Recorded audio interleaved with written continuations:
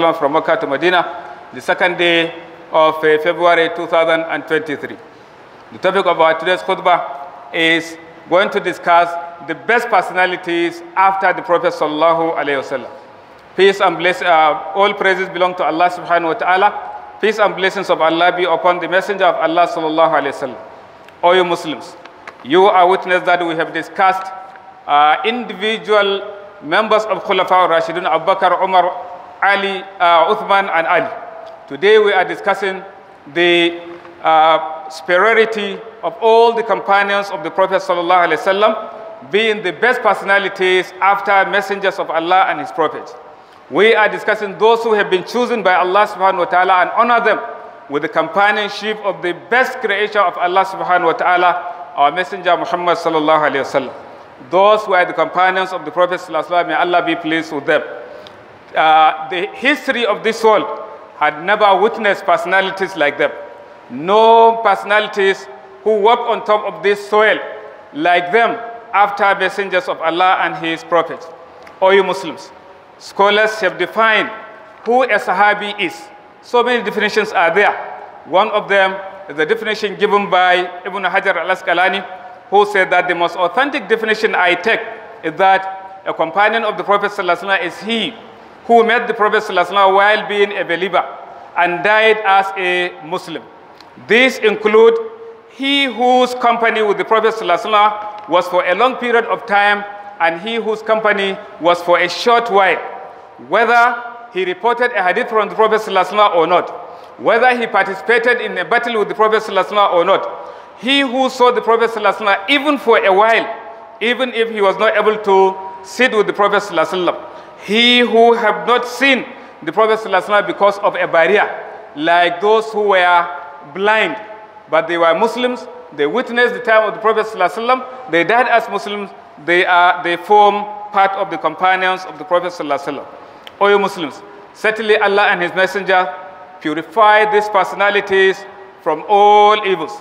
He accepted their repentance and he is pleased with them and they are pleased with Allah subhanahu wa ta'ala. Verses in the glorious Quran in this regard are many. Some of them is the saying of Allah subhanahu wa ta'ala that certainly Allah the Most High has favored the believers as he sent from within them a messenger who used to recite and rehearse for them the ayat, the verses of Allah subhanahu wa ta'ala, and purifying them and teaching them the book, that is the scripture, the Quran and hikmah, meaning the sunnah of the Prophet sallallahu alaihi wasallam. Perhaps before his coming, they were in manifest error. In another verse, Allah subhanahu wa ta'ala says, Allah is pleased with them and they are pleased with Allah subhanahu wa ta'ala, and Allah has prepared for them Jannat, paradise, beneath which rivers flow. This is indeed greatest of attainment.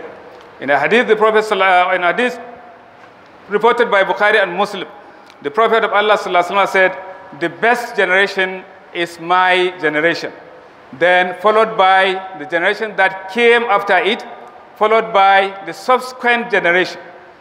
Scholars mention why was the generation of the Prophet ﷺ and those that came after him were the best generations.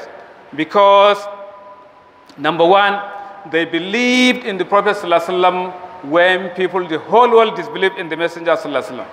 They declared that the Prophet ﷺ came with truth when the whole world belied the Prophet ﷺ. Number three, they honored the Prophet ﷺ when others harmed him.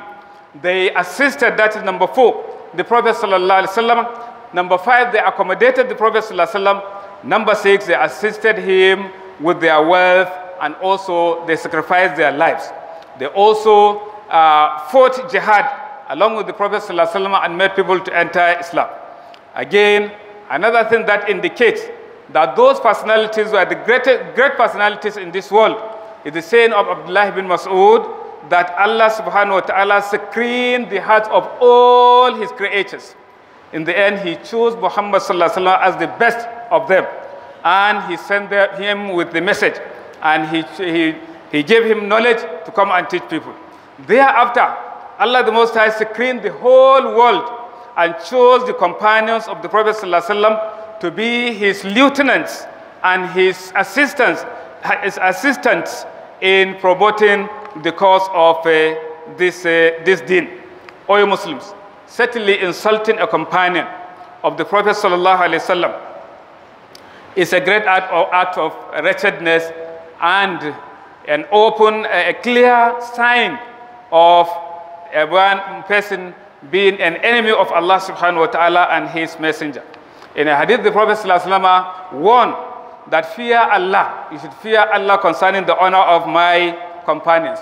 Do not take them as a target of insult and humiliation. Whosoever loves them, it is because of the love he has for me that he loves the companions. Whosoever hates them, it is the hatred he has for me that extends to my own companions. So also, he says, whosoever harmed them has indeed harmed me. And whoever harmed me has harmed Allah subhanahu wa ta'ala. And whoever harms Allah subhanahu wa ta'ala, then Allah subhanahu wa ta'ala will seize him with his punishment. In another hadith, Abu Huraira said, the Prophet ﷺ said that, do not insult my companions. I swear by Allah subhanahu wa ta'ala, if any of you should be wealthy, extremely wealthy, and to spend in gold as huge as the mountain of Uhud, wallahi, the reward he is going to get will not match a mudu or half mudu that a companion gave as a sadaqah. This is because of what? Because of so many reasons mentioned by Imam al-Nawawi. He said because, number one, the time they spent was the time of serious need. Number two, there was abject poverty.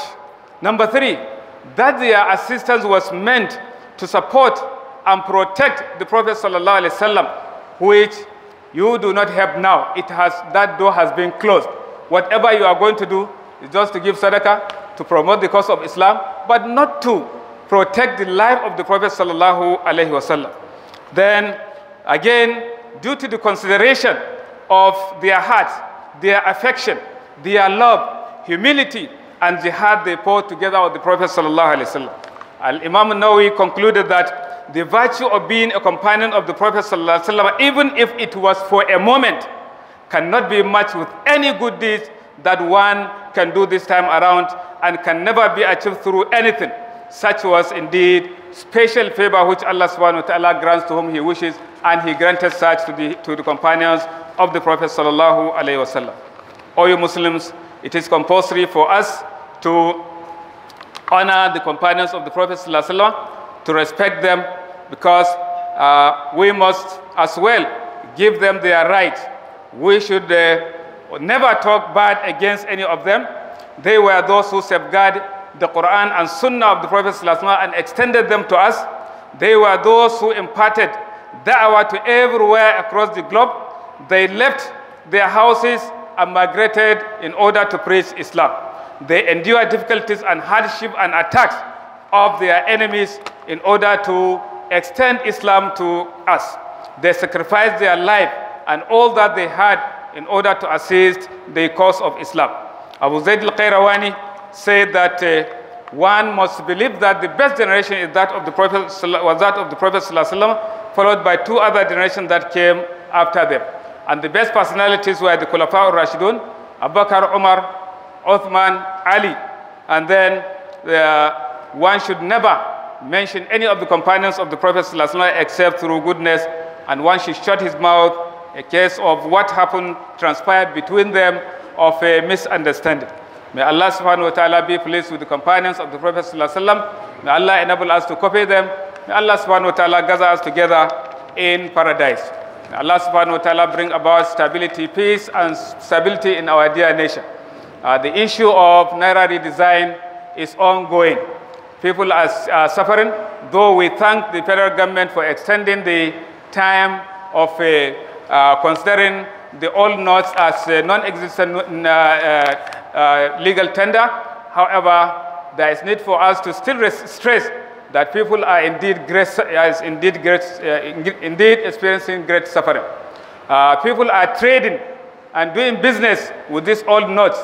Go to POS, go to wherever, and request that you need 10,000 and see the charge you are going to pay.